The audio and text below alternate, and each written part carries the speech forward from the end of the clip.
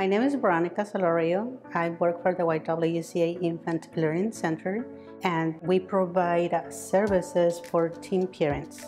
We take care of their babies while they are attending school, and also we look for services for them, like parenting classes, information about colleges, or any needs that they have.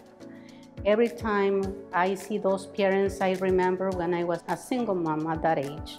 I always observe the students. One side, they carry their backpack, on the other side, they carry all the stuff for their babies. And it's hard. And I go, okay, the Ywca is a good organization that with these services, women are able to make a difference in their lives.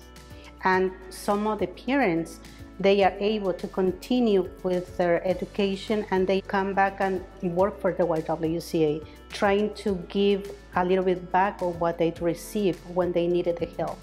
This is why our work matters.